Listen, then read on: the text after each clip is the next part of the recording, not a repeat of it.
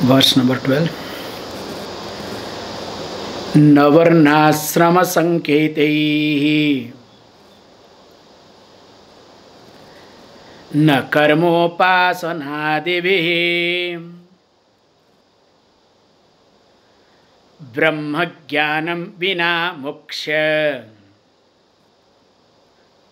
iti Vedanta Dindima. So in the last class we were seeing this verse, that moksha, the liberation,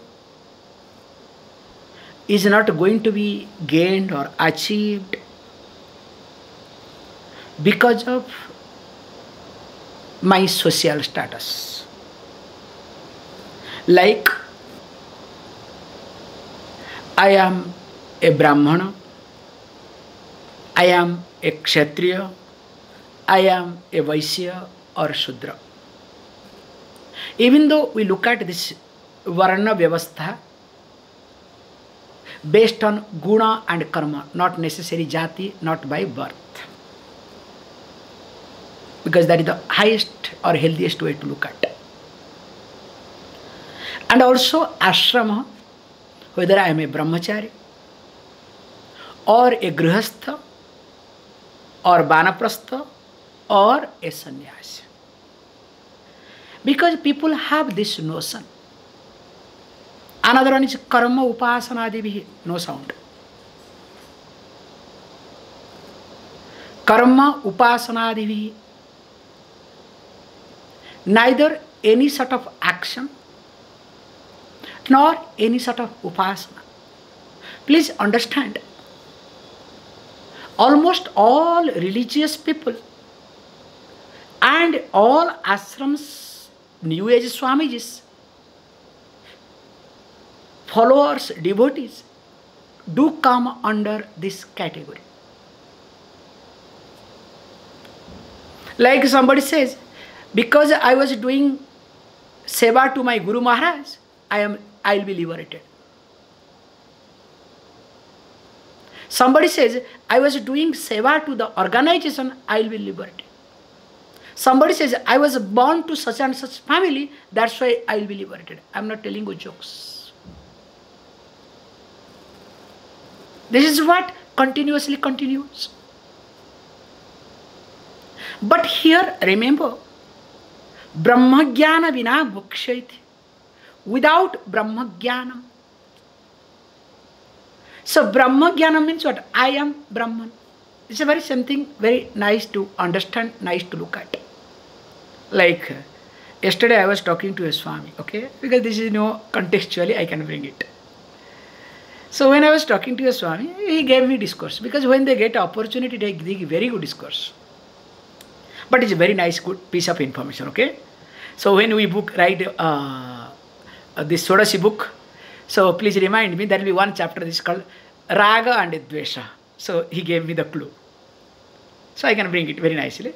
So he was saying, which is very good piece of information, which really I respected him this angle. So he said, Swamiji, that life is full of Raga and Dvesha. And it is like oven, and that is called samsara. So like how the thread, how this cloth, any cloth to make, what we need to have? Vertical and horizontal. Both the threads have to go two ways.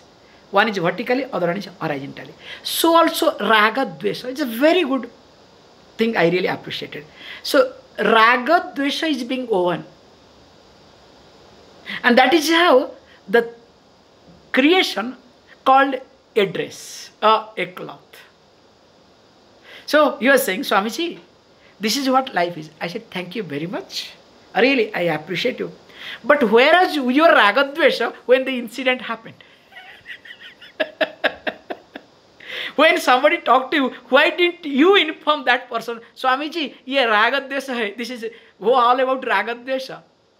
So your teaching starts when you find out somebody is weaker. Like in a family, we all do. You must be doing. So when there is some issue, the elderly person start teaching the weaker. and poor weaker is always suppressed and will not have any chance to open the mouth. So this is called so-called Brahma Jnanam. And the person again said, Swamiji, this is all about theory.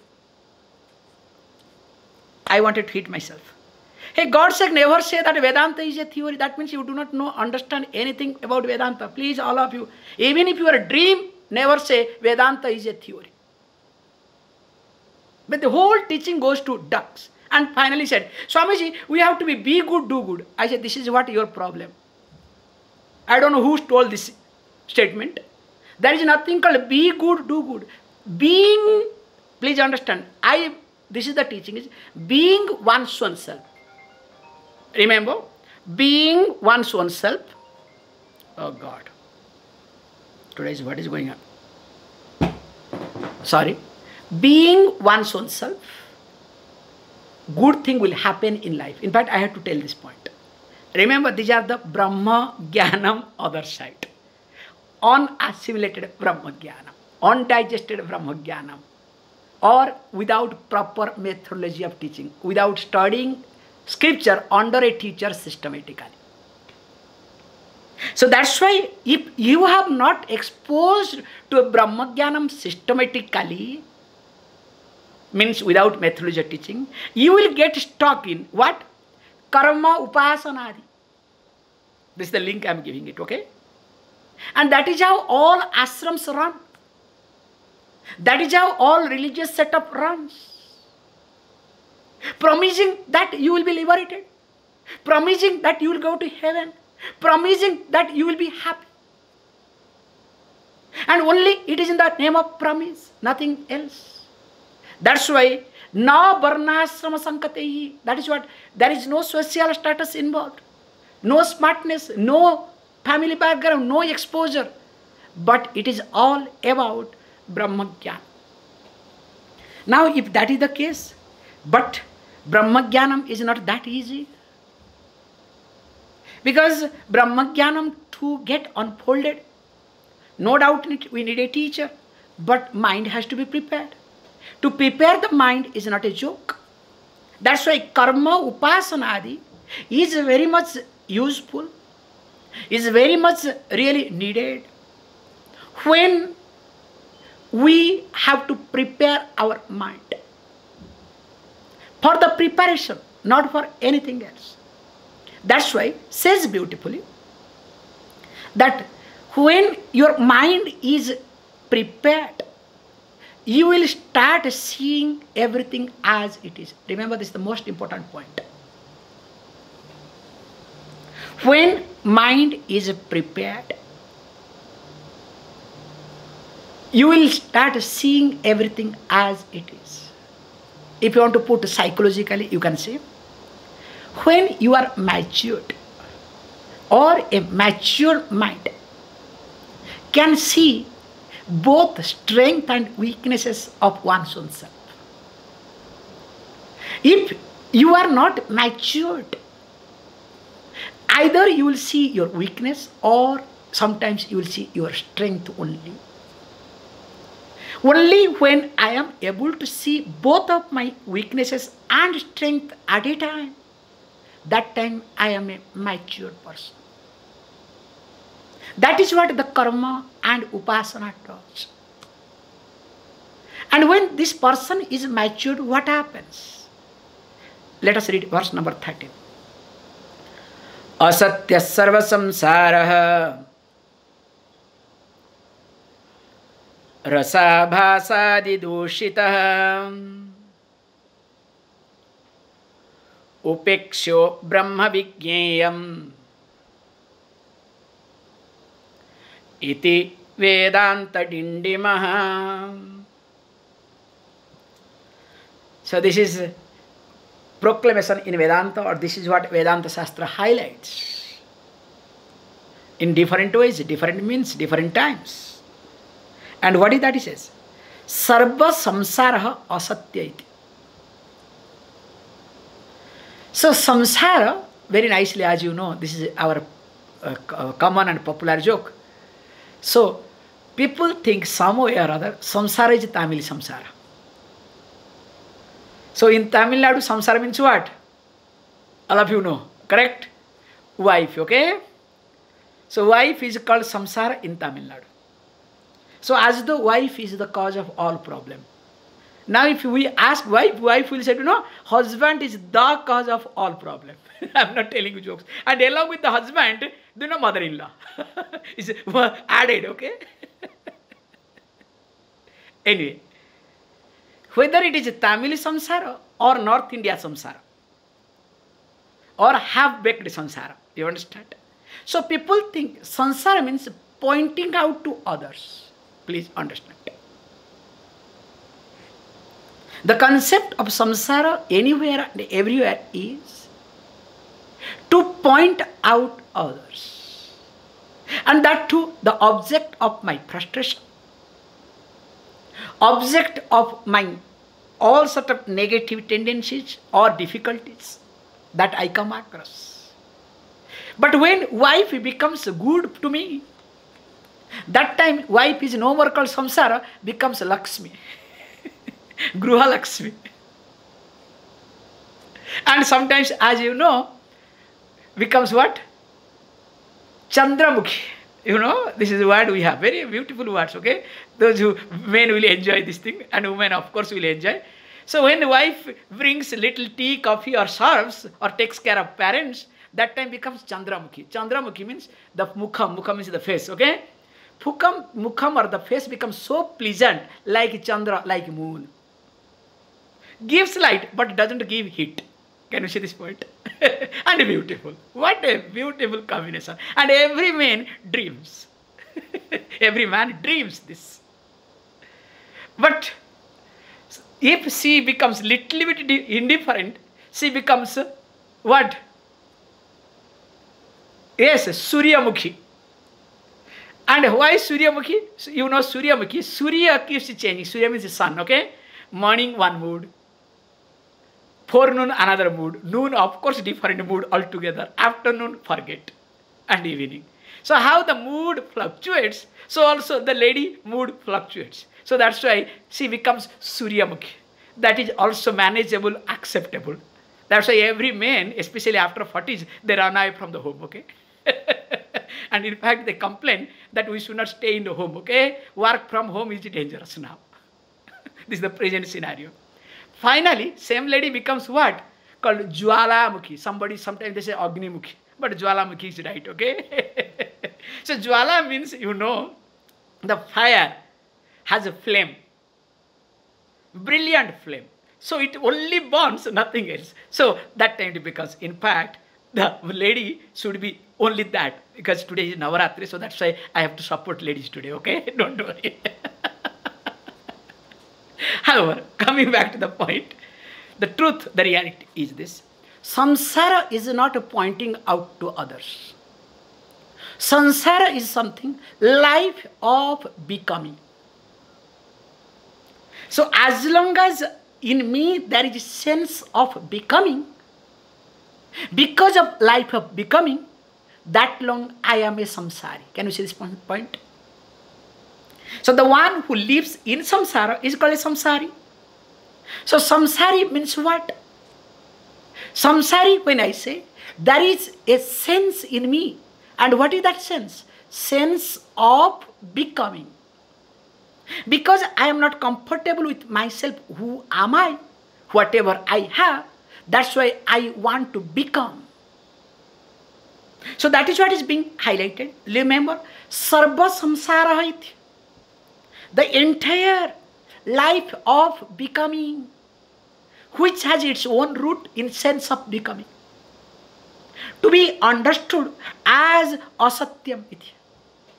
So when he says asatyam, so asatyam means what? Not truth. So how it is? Because it does not appear as it is.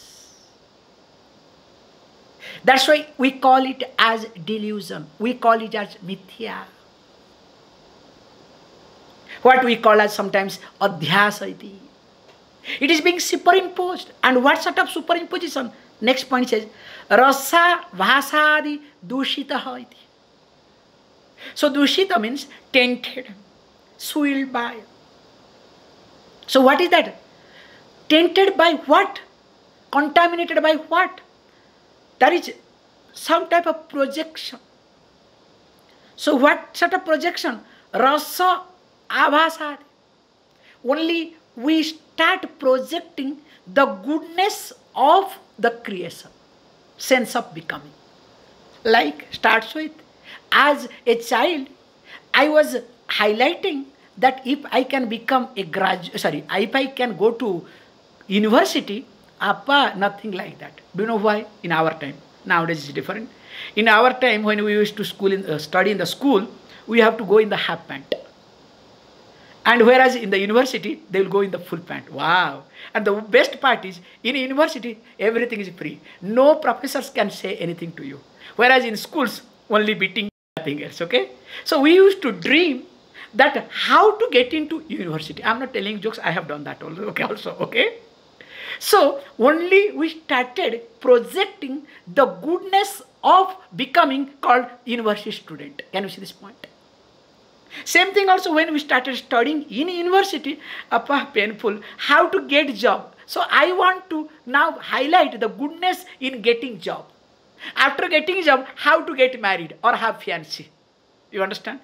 And goes on. And finally nothing happens, how to end up in ashram. Best example me, okay? I am giving it, okay? So everywhere there is sense of becoming. So this sense of becoming, the samsara, is always projected as good. And as long as the projection is there with reference to goodness, definitely I would like to become. Can you see this point? That's why one has to clearly understand that the sense of becoming is a natural process, but there is nothing good all about it. So once the person understands that there is nothing good about it, it is a natural process, it will happen, let it happen, but there is nothing called good. In fact, it has also bad. Now what is to be done? That's why once you understand this, then what you do? Upeksha iti. So one need to learn to ignore. So how to ignore? Being indifferent to it. Because ignoring does not mean you are tired of it. You are fed up with it. Because if you are ignoring something or somebody, because you are tired of it, or you are fed up of it, both way, that not healthy at all. Here when we say upeksha, it is to be ignored, learning to be indifferent. So that indifference in me happens when there is maturity. When I see the both. Can you see this point? I see the positive, I see the negative. That is called maturity. I see my strength, also I see my weakness. Then only I can be indifferent to any situation. I can be indifferent to anybody, anything in my life. That's why once a person is indifferent to the sense of becoming, then of course what happens? Brahma vigyamiti. Because you cannot allow the mind to keep quiet. This is what people have go through, the hell, I can say. Some type of, allergy takes place in them. Some type of, sometimes they get fed up of samsara. Something happens to them. Then they run away and come to ashram. Then after coming to the ashram, what they do? The Swami runs ashram. Swami needs donkeys. And that too in the name of karma yoga. Then the person ends up in karma yoga. So if you end up in karma, then why did you leave house? Better to do the karma there in your house. At least you will have salary. You understand? You will have security. So working there 10 years, 5 years, 20 years in the ashram, you are good for nothing. Can you see this point? I am not telling you jokes. This is the truth. This is the reality. This is the painful situation. That's why after doing the upeksha, being indifferent, not getting rid of, you understand, this is the problem happens. You need to be Brahma Vigyam, come to ashram, approach a Swami to study, not to serve. Yes, you can serve out of gratitude, not out of slavery, not out of helplessness. Can you see this point? Whole life to work, nothing wrong in it. But out of gratitude, what else to do? Can you see this point? So Brahma Vigyamiti. So Brahman is to be known, to be studied. One is supposed to put effort to know Brahman. So once you start putting effort to know Brahman, automatically you will discover that even if you are fed up of something, now slowly you will start becoming indifferent to that. Or else in life you will have regret. That's why I see most of the religious people, most of the spiritual people, so-called spiritual people, only full of regrets. But when it comes to the discourse, you see, like Raga Dvesha. Where we started, okay? In fact, I allowed that Swami to talk. Then he tried to complain and only full of regrets, nothing else. So coming to this point, so this is what I am supposed to do. So Brahman to be, then how is it possible? Brahman to be known, to be understood, how is it possible? That's why you need to look at few points. Verse number 14, 1-4. Brutha kriya brutha lapan,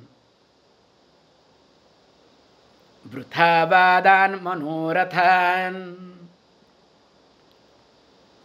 tyakte kam brahma vigyeyam, iti Vedanta Dindima. Again, this is what is being highlighted, talked in all Vedanta Shastra. So this is the drum, this is the proclamation of Vedanta. And what is that all about it? He says, look, you need to, in order to know Brahma Vigyamiti, you need to take care of few points, few things. As all of you know, that mind is a unique river.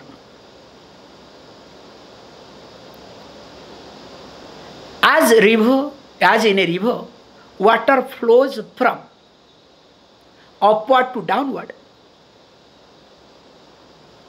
So also the thought and thinking process flows from one end to another end. But interestingly, this river has got only upward to downward movement. Whereas this mind river has got double movement, upward to downward, downward to upward. This is the uniqueness of mind river. And this uniqueness of mind river is another thing, that in a river, when water flows, along with the water also log of wood or anything and everything can also flow. Whereas in mind river, at a time, only one thought will flow, not two types. That's why they say beautifully, when there is a Rama, there cannot be Kama. And when there is a Kama, there cannot be Rama. So when there is Lord Rama's name, let us say Lord's name, that time there cannot be desire. And when there is a desire, there cannot be Rama. So to highlight that, it's being highlighted here, you need to take care of few things. As all of you know technically, like a physical body especially, has got its own limits. Each one of you. You can do the push-up. 20, 30, 40, 50 or 100. Depends upon your practice and body. But each one of us has got one limit. If you do more than that, definitely body is going to collapse after some time. That's why all these bodybuilders, they become sick after some time, because they overuse their body. So as the body has its own limitation, so also the mind. Body case maybe 50 to 100 push-up. In mind case, depends upon 1,000, 10,000, 20,000, much, much more. So in a day, you can take these many decisions. You can take these many, you can think of these many things. Each one has got own limitation. Remember, this is the most important point. But what happens to all of us? Morning, we get up. We waste minimum 100 to 200 thoughts, whether to get up or not to get up. Poor alarm will ring. Again, you start thinking. So, by the time you keep your foot on the ground, already 500 thoughts have gone, which can be done in 1 or 2 maximum or 10 maximum. 10 is too much actually. Same thing, whether to take shower or not, another few hundred. For each ordinary thing, we waste so many things. And when we do that, we are already tired and exhausted. That's why whenever you say that you are tired and exhausted mentally, that means you have wasted your mind unnecessarily. You have engaged your mind unnecessarily.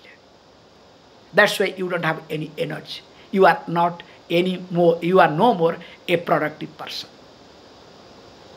That's why to take care of that, he says, if you are not a productive person, how can you understand Vedanta? Please understand, impossible to understand Vedanta or Brahman. It's a waste of time. That's why sometimes I see that all, burdened people, they end up to understand Brahman in ashrams. Which is a very unfortunate thing. That's why he says, what is to be done? Brutha kriya brutha lapa. Brutha, brutha manorathan, brutha vadan, brutha manorathan. So brutha means unnecessary, wasteful, meaningless, unworthy. Depends upon context. So brutha kriya, the actions that is not going to bring any result, growth in me, wasteful actions. Same thing also, brutha alapan, unnecessarily, unworthy gossiping, just waste time, killing time. And of course, brutha vadan, arguments, discussions, which has no value, just to prove one's own self. I am right. That's why we say, one speaks, other listens to. Both of them are called wise. Whereas one speaks, other do not listen to. Both of them become otherwise. And all these vadas, brutha vadas, are called proving one's own self to be otherwise. That's why in traditional teaching, we don't allow. That's why only sambada, the teacher and student, bada with the same student. Same level student, you discuss. Somebody says, Swamiji, we should discuss. Hey, who are you to discuss with me? Because discussion can be happen only when both are friends, in the same level of understanding. However, coming to the point, so badan brutha iti. So the bada, the discussion, where you are not going to learn anything, but you want to present that you know. Or you want to find out whether other person knows or not. So that is called as a brutha. It is wasteful. It is meaningless. That also to be really given up. And moreover, manorathan, the desires. Manorathan means it's a very nice word, okay? Do you know? Mind is like a chariot. And the desires takes over this chariot, enjoys. And the worst part is, without a charioteer, no rain, nothing, God knows where they go. Interesting mind we have, interesting thing. So that desires also to be carefully looked at. Then only having giving up, tyaktva. So when you say having given up, means having grown out of it, because there is nothing to give up in life. I remember, I cannot forget, There is a beautiful statement called Tyagat Santi. So by renunciation, by giving up, only there is a Santi. One Swami, because now I get a lot of Swami jokes, okay? Because you cannot stand for a minute with them. So shallow in thinking. One Swami tells to another Swami, I happens to be there. Swamiji, now I understood Vedanta is practical. What a funny statement, can you see? And he is talking to another Swami. That Swami also brainlessly says, yes, yes, yes. And I happen to be there, okay? Okay, because sometimes I keep quiet. And what is because I wanted to know? Do you know what is that? It seems that previous Swami was having some constipation. And he came to another Swami. Another Swami gave a churnam, a medicine. And after that, taking that meditation, he had tyagam, okay? He allowed his things to go away. And now he says, Vedanta is practical. Because of your medicine, everything could went away. Tyagat anantaram santi. I am not telling you jokes. This is, I have heard, I could not tolerate. And this is called a Vedanta discussion. And they are called as Vedantins. Okay? So, however, here Tyaga is not going to the toilet openly because nothing to do. So this is what, please, here is learning to grow out of it. Not giving up, please understand. So when we use the word Tyaga in scripture, it is all about how to grow out of it. So whole process is me growing out of it. That's why he says, once I learn to grow out of all these things, brutha kriya, wasteful actions that I do, unnecessary, like morning getting up, thinking to take, not to take shower. First thing is whether to get up or not to get up. Then continues. Same thing also, brutha alapan, gossiping. There are people, when they don't find anything to do, they will start gossiping in the Facebook. You understand? Or some people start talking to oneself, looking at the mirror, start talking it. There are different type of people, don't worry, okay? And however, also, brutha badan. Looking at, talking to oneself, well, I am right, proving oneself that I am right all the time. And of course, manorathan, different type of desires. Once the person grows out of this, then mind is stable, mind is available for what? For Brahma Jnanam. That Brahma Vigyam iti. So the Brahman is to be understood, to be known, not to be experienced. Please understand this point. Nowhere in the scripture, experience is being taught. But unfortunately, everybody talks on experience. This is the most unfortunate thing happens. So that's why, once this is what? This is called iti Vedanta Dindima. Let us read the next verse, then we'll see tomorrow. Stito brahmatmana jivaha brahma jivatmana stitam iti sanspasyatam muktihi iti Vedanta Dindima. Please close your eyes.